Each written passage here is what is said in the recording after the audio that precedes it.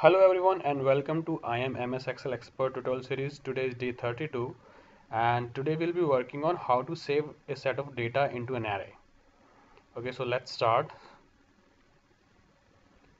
So again we have one exercise over here. So if you see, I already have a table over here where we have the serial number, first name, last name, math score, science score, English and Hindi score of these students into this table. And I have already given a name to this table, so if I select the complete table over here, you can see the name over here comes up as final table, right? Okay, let me increase the size. I hope now you can see. So you can see here we have the final table name, right? Okay, so what we are going to do today is I'm going to store this set of data into an array, and I'm going to paste this set of data into an output over here, right? So let's start. I know that the easy way to do it is actually just copy it. Let's say copy over here and then go back to output tab and say paste. That is always there, but how we can do it using a storing this data into an array and then do it. So obviously we can actually create a copy and paste command using VBA, but today we'll be working on a different approach here, so which will actually save this data in an array and then paste the data into output. So let's start. I'll create a button over here and then we'll start. So for example, I'll record a new one. So let me start. So before we start, let me save this particular create a specific a variant where I can actually save this particular range. So let me say, let's say I'll create ARR as variant where ARR is active workbook dot worksheet, and I'm talking about exercise, and I'm actually going to select this particular range. The range is final table, and that's it, right? So what I'm doing is I'm actually calling this particular range as an array, right?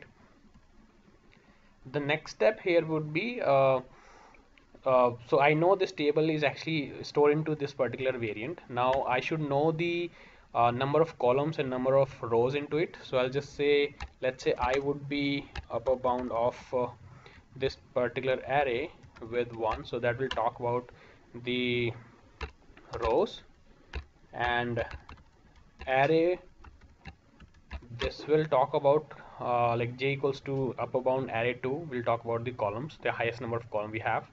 So for example, this particular I should give me like we have here 16 rows, so it should give me 16 number, and j would give me number of columns are 7, so it should give me 7.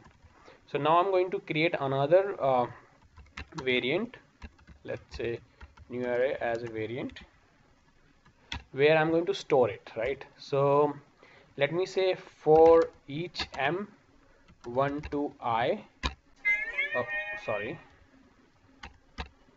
1 to I, for further n 1 to j. So what I'm trying to do here is, like, I'm actually calculating, actually storing the rows here, and in the second line I'm planning to actually store the the actually columns. So the way I'm going to do it is like new array for mn, I want to do array mn. So, and now what is going to happen now is, so for each cell over here, so you can see like one like serial number, first name, last name. So all these data they have, like for example, if I just go to Aman, so it has a cell number of 3 and 3, right? So the reason why I'm saying so, because this, like, if you calculate, B1 is the first column, B1 is the first row, B2 is the second, and B3 is the third row, right? And if you actually calculate the column here, so the column would be 2. So this is the first column, this is the second column. So the cell name here would be a 3 2. So basically, if I just write over here cell, oh sorry, cell, sorry, cell 3 comma 2. So if I actually pull this data, so this data should pull and give me a name Aman over here, right? So this is what I'm trying to do here. I'm actually storing this set of data into this new array. So once I have this new array, what I'm going to do is I'm going to activate my output sheet over here, because I have to now paste the data. So I'll just say activate. Oh, sorry. I can just copy paste from here, right? So I can come back here and activate the output, and I'm going to paste it from range A1. Sorry, right?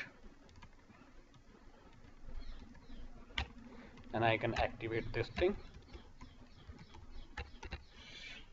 Right, so what I'm doing now is I'm actually telling Excel to move to the next sheet called output and select A1 cell, right? So once I'm done with this task, what I'm going to do is I'm going to call these new location with a new number. So I'll create, let's say new m and new n as integer.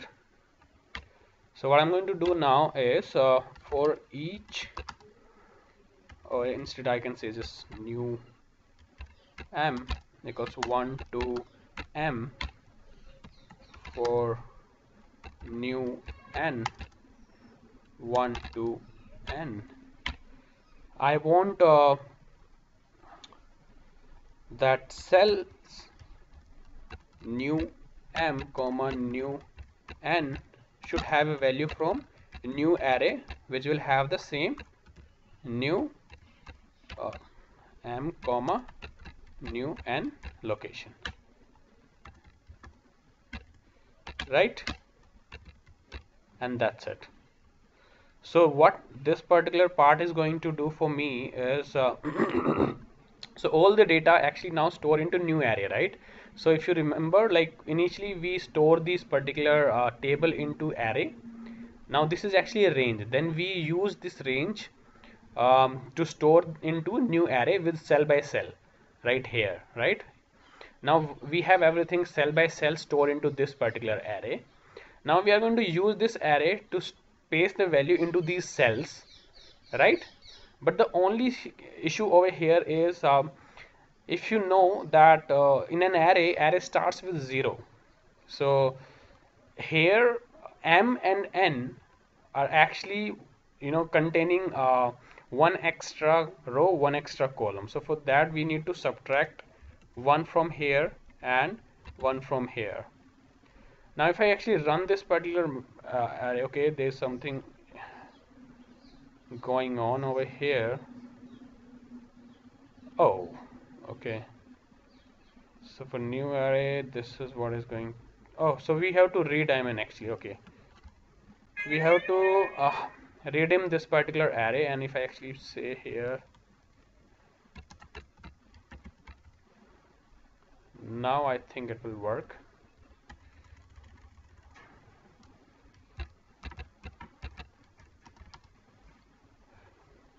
Or if I just leave it like that, also it will work. So now I just run it, and I'll see here we have the data over here. So the reason what I did right now, this redim, is actually it's redefining this particular array, and this 99 99 is because if you look at this set of data, it's actually limited before 99 rows and 99 columns. So you can actually increase or decrease this set of information. It's actually on you how your set of data will look like. If it is dynamic, then you can always make this dynamic as well, right? So because I know that my data is actually limited, that's why I have kept it as 99 99. So let me take you back from the starting point. So the plan is to have a array which will store this set of information and paste that into output sheet.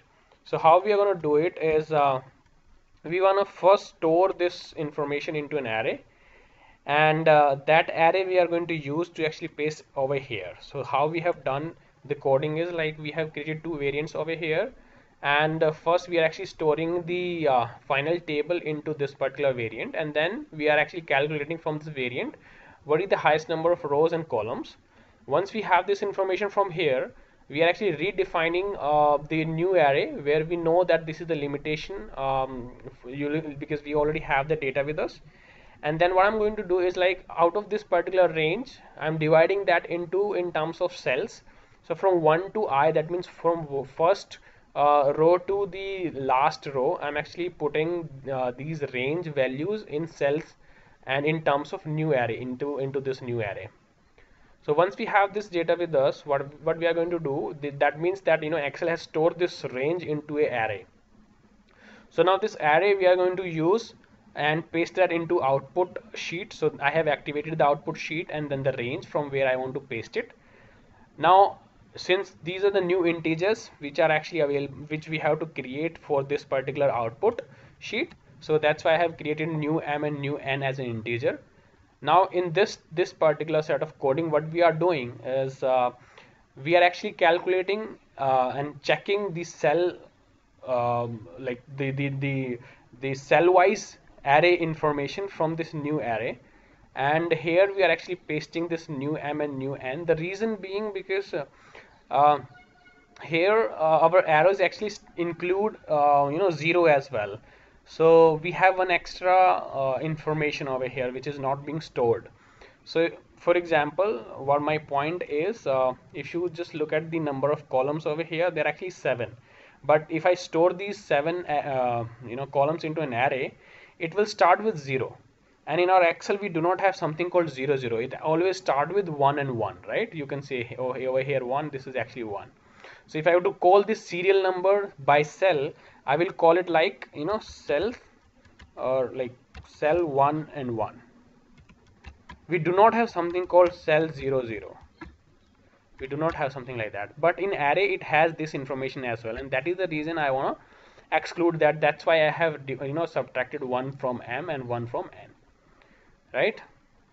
So let's click on this button. Let me delete. Okay, I have already deleted the values from output. If I click on this button, it should actually work.